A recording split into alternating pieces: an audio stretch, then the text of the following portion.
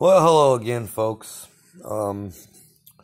Previous video I showed you this Dodge Caliber, I think they call it, the serpentine belt tensioner. Not the tensioner, this is actually the idler. Let me spin it real fast for you. I don't know if you can actually hear it.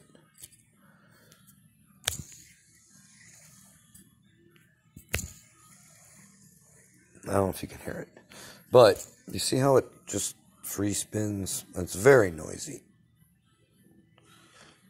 No good.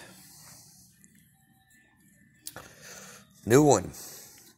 You can't even, it's kind of hard for me to do it, but you can't, it won't, it barely spins, put it that way. Nice tight bearing, barely spins, no noise. Another thing I forgot to mention, I apologize.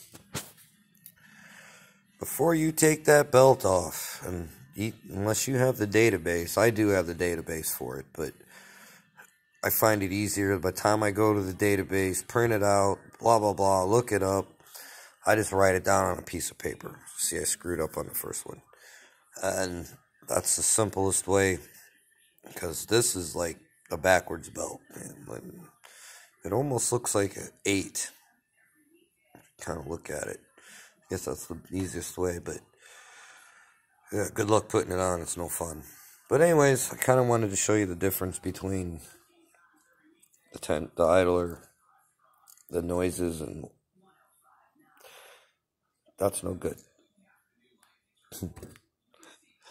Simple thing, but very noisy. Okay, if you like any of my videos, thumbs up, and subscribes are nice. Good night.